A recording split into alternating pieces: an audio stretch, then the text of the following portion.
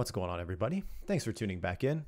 Today we're going to be taking a look at how to deploy your Node.js application that's written in TypeScript to the platform known as Heroku. Now, I'm not sure if I'm pronouncing that correctly. I've always called it Heroku.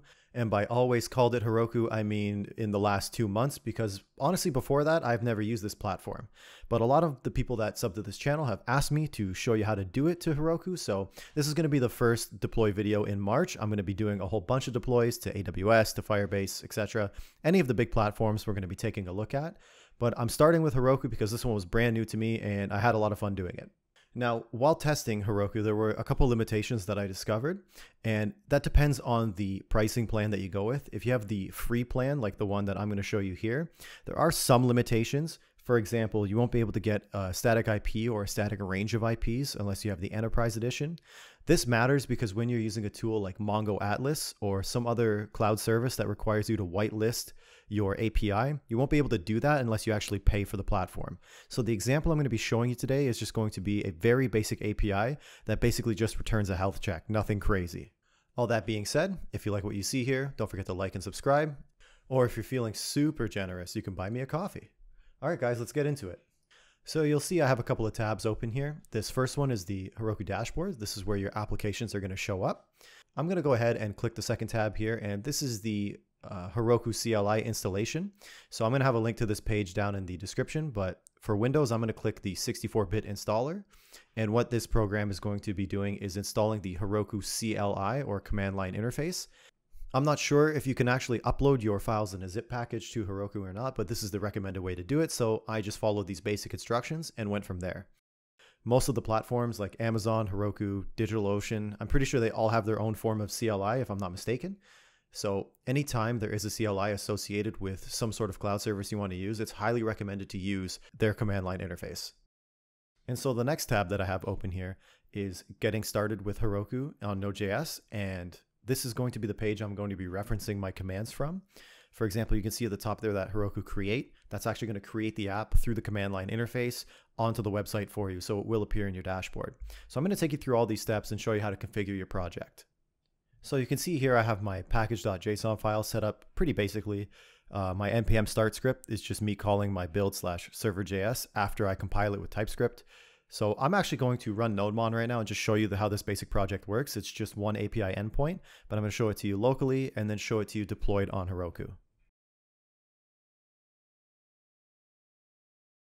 And you can see here when I go to my localhost 1337 and I do a /ping, it just returns my hello world. So my API is working correctly.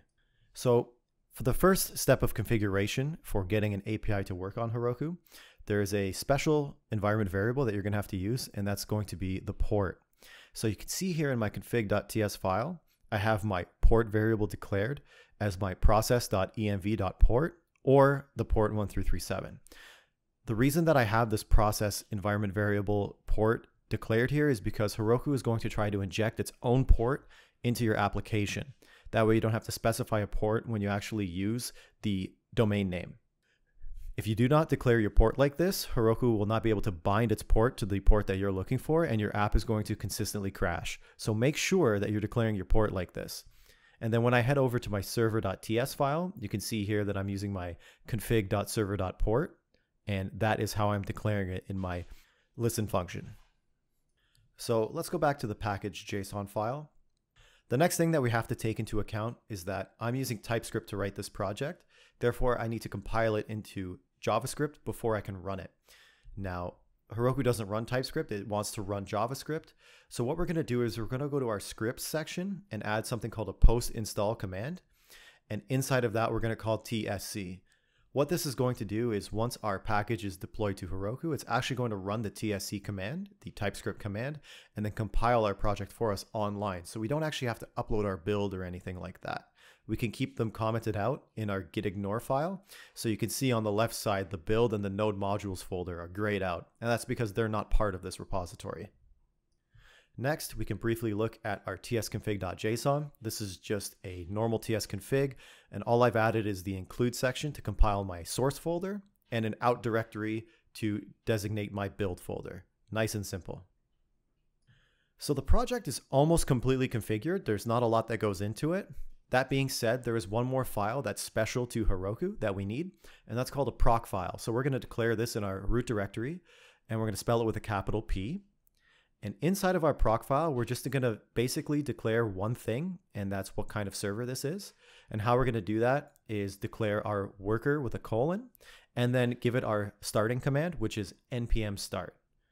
There are a lot of configuration options you can throw inside of this proc file, but this is the only one we need that's relevant to our project. So it should be noted that in order to get your project deployed with the Heroku CLI, you have to actually have the Git repository initialized.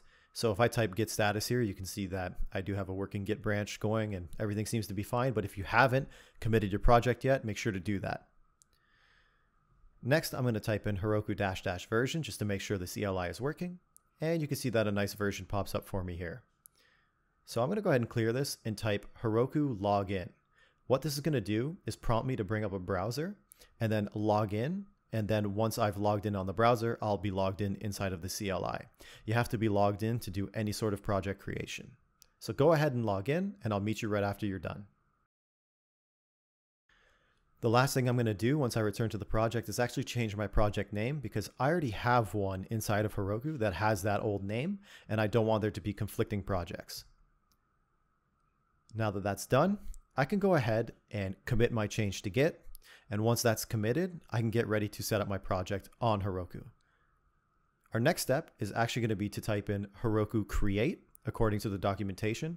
And what that's going to do is create a new project with this package JSON online inside of our dashboard. You can see once it creates the app, our app now has a brand new link, and it also has a Git repository assigned to it.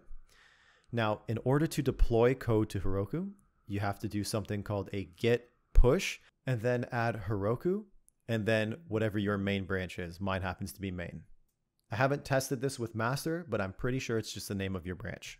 Once you do this, you're going to see a bunch of logs where the Heroku application is coming online. So you just have to wait a little bit before we make our next steps.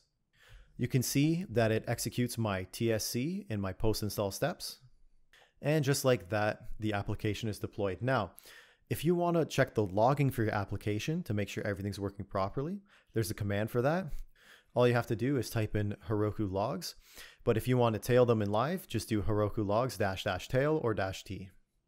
Once we do that, we can see that everything seems to have gone well and that we get our servers running on port. And you'll see that it's not 1337, it's the port Heroku has assigned. So if I actually go to the browser and I paste in the address that it gave me inside of my console, and do a /ping, you can see that I get my hello world. So our initial setup has worked and our application is now deployed to Heroku. So my API is actually here running in the real world. This is pretty awesome. Now let's go back to our project and let's pretend that I wanted to just refresh this build. I wanted to run the build again, but I didn't have anything new to commit. Let's see what happens. When I do my git push Heroku main, it says everything is up to date. So it's actually expecting me to make a change in Git before I can refresh my project or redeploy it. So if you want to redeploy it without committing something new to Git, all you have to do is send Git an empty commit. And how you do that is you type in git commit, and then you do a -- allow -empty. Then you give it a commit message. You can say anything you want. And once you do that, then you can use the git push Heroku main command and actually redeploy your project by faking a git commit this way. You can see inside the console, it's deploying again. And then when this is done, you can tail the logs and you can see that process a little bit more. So if I go back to my browser and then I type in my application again, you can see that the logs pop up again and everything seems to be working just fine. So that's pretty much all you need to do to deploy a basic Node.js TypeScript application to Heroku. In my case, I use an API using Express.